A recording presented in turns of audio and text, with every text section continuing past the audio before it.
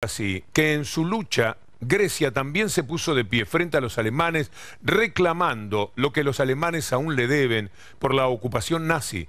Estamos hablando de cerca de 300.000 millones de euros. Es una cifra muy superior a la que Grecia debe en estos momentos. Por eso uno de los primeros gestos de Alexis Tsipras fue recordar el episodio. Era el punto de partida para lo que ahora, poco a poco, parece ser, se convertirá en un reconocimiento de los alemanes de aquella deuda, de aquella ocupación. El día después de las elecciones que Alexis Tsipras asumió como primer ministro de Grecia, él tuvo algunos gestos simbólicos muy fuertes. Fue a visitar un lugar que para la resistencia antinazi griega es muy importante, un memorial de 1944 de una masacre de 200 militantes comunistas que realizaron los nazis durante la ocupación alemana. En mayo de 1944 fusilaron a 200 militantes comunistas y en ese lugar también mataron a otra gente. Él fue, llevó una ofrenda floral a un lugar que uno puede pensar que implica mucho para los militantes comunistas, y la militancia comunista, la resistencia antifascista en Grecia es parte de la historia contemporánea, no es parte de la historia del pasado. La ocupación alemana en Grecia se siente hasta el día de hoy, no es algo que pertenece a los libros de historia. Por otra parte, es un gesto también hacia Alemania.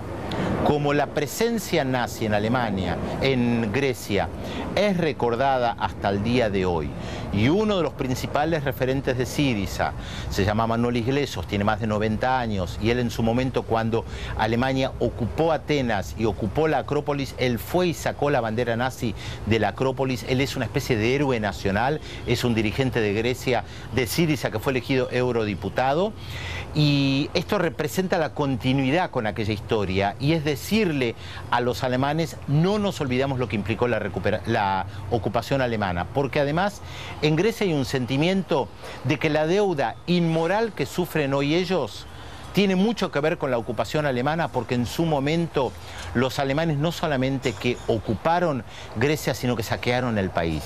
Lo que consideran los griegos es que Alemania le debe a Grecia y no que Grecia le debe a Alemania. Por eso, poner una ofrenda floral en el memorial de la resistencia antifascista es un nexo con el pasado, pero hay que leerlo también con el presente, su mensaje hacia los alemanes. Gracias, Pedro Brigger, por ayudarnos a entender el mundo. Ese hombre al que Pedro calificó como un héroe de la resistencia griega, Manuel Iglesias, es quien explica cómo se compone la deuda que los alemanes tienen con el país griego.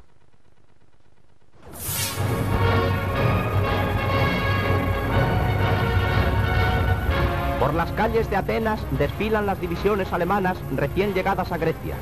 En 2 años, esta costa europea ha sido eficazmente fortificada y notablemente incrementadas las tropas que la guarnecen.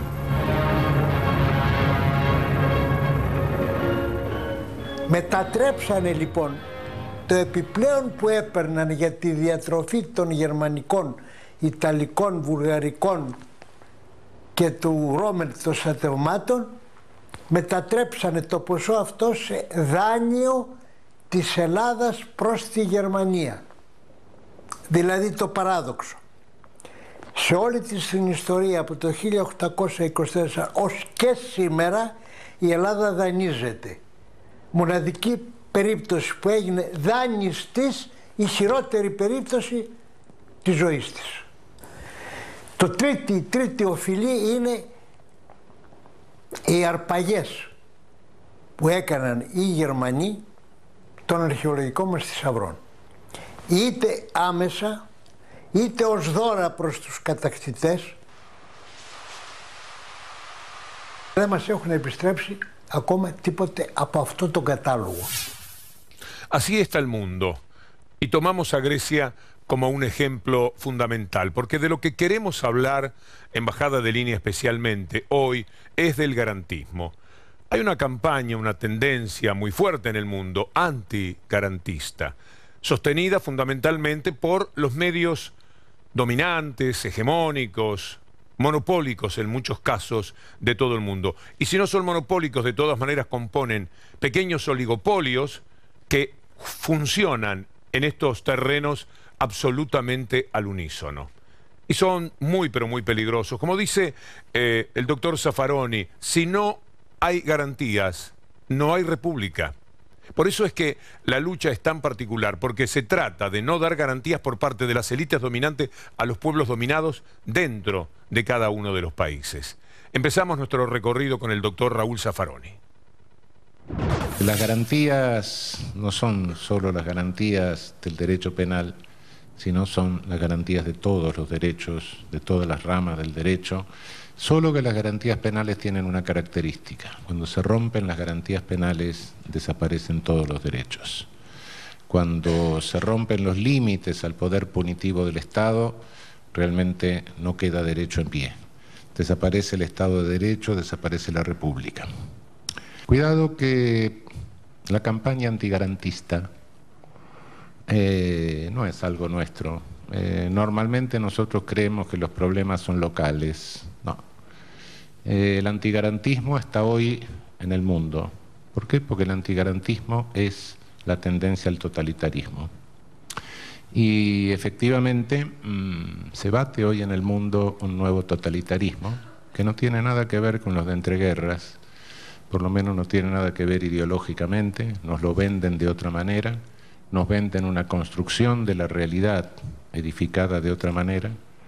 Y en América Latina diría que lamentablemente ese nuevo totalitarismo, a través de los medios masivos de comunicación monopolizados o oligopolizados a lo largo de todo nuestro continente, Televisa, Azteca, Regi Globo, Clarín, todo eso junto.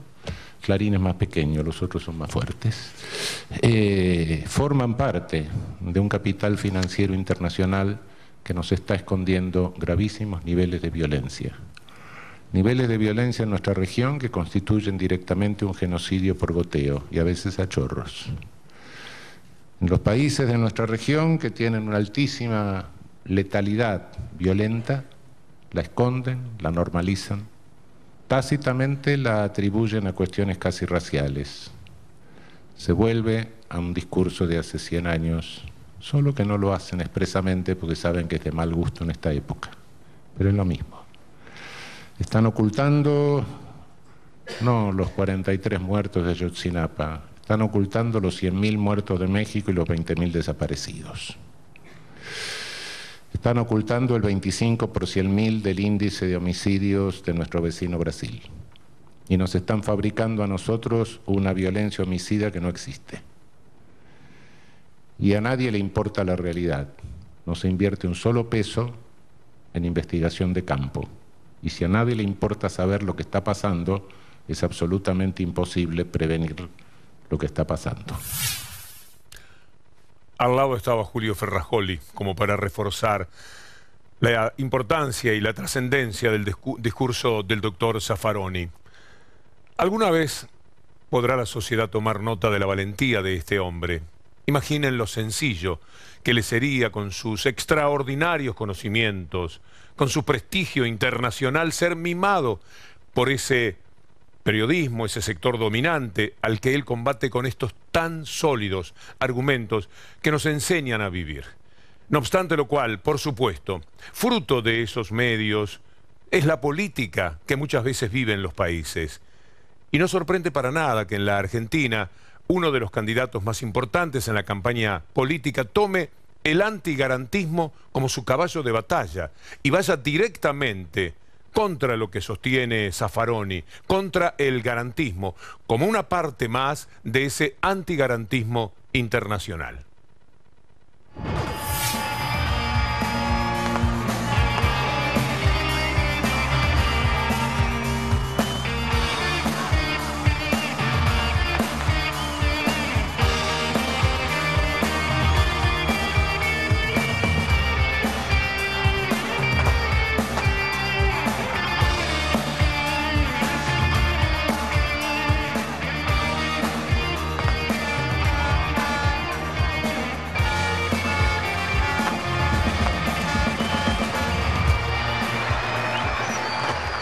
La Argentina que viene es la Argentina de la seguridad y la justicia. Yo quiero jueces independientes, no militantes. La verdadera justicia legítima es la que mete presos a los delincuentes. El resto es cuento, es propaganda. Yo quiero jueces que nos ayuden a terminar con este drama de la puerta giratoria. Basta de puerta giratoria en la Argentina. Basta de que los delincuentes entren y salgan. Tengamos coraje para blindar nuestra frontera. Cuidemos nuestra frontera del narcotráfico. Pongamos ley de derribo en la Argentina. No tengamos miedo de voltear en nuestro espacio aéreo a quienes vienen a matar a nuestros hijos.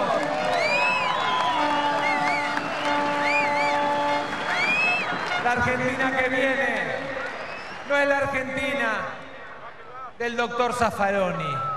La Argentina que viene no cree que sea lo mismo un delincuente que una víctima.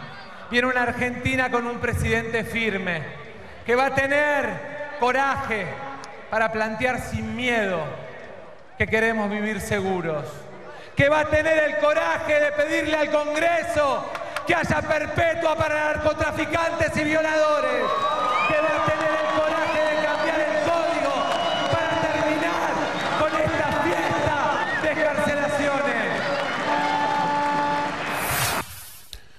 Aludido el doctor Zaffaroni, vale la pena que él ponga la rúbrica a esta discusión que se plantea, ya que, como digo, ha sido mencionado en ese discurso del candidato. En la discusión, ¿garantismo o antigarantismo?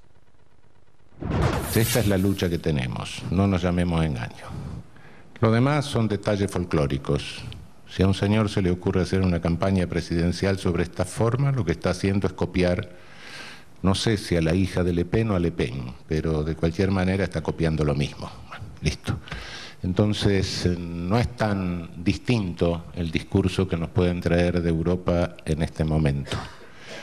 Es cierto que ocupamos una posición subordinada en el mundo, es cierto que estamos siendo víctimas de una fase avanzada del colonialismo, es verdad, pero esta lucha en este mundo globalizado, en este mundo de fase avanzada del colonialismo, es planetaria. Tiene versiones distintas, por supuesto, sí, tiene versiones distintas en un continente, en otro, geopolíticamente condicionadas, pero de alguna manera son todas manifestaciones de la misma polarización de fuerzas en que se debate hoy el mundo. No nos llamemos engaño, que ya no es la polarización de fuerzas del neocolonialismo, ya no es la de la Guerra Fría, es otro tipo de polarización. La polarización se da entre hoy no se da entre alguien que pretenda la socialización de los medios de producción, no, se da entre un capitalismo productivo más o menos razonable como modelo de una sociedad incluyente, o un capitalismo financiero transnacional, depredador, estafatorio. Esa es la polarización. Gestador de una sociedad excluyente. Y una sociedad excluyente que tenga un 30% de incluidos y un 70% de incluidos necesita un Estado totalitario para controlar al 70% de los excluidos. O bien necesita un alto grado de violencia para que estos se maten entre ellos. Son los dos panoramas que tenemos en nuestra región. Nos gusta mucho, Embajada de Línea, presentarles estos contundentes argumentos de un lado y de otro, el candidato Massa y el doctor Zaffaroni. Capitalismo transnacional, como dice el doctor Zaffaroni, que necesita particularmente excluir y sobre todo estigmatizar. Mucha mano dura. Los que quedan al costado del camino del capitalismo, que por favor no vengan a molestar. Pueden llegar hasta ciertos límites, entrar a trabajar, a prestar algunos servicios necesarios y después en lo posible retirarse de los ámbitos de las ciudades, ser excluidos o quedarse en los guetos de las villas no urbanizadas y no tratadas como corresponden. Y trabajar a 2, 3 horas de las ciudades, lo más lejos posible. Y si vienen y perturban, inmediatamente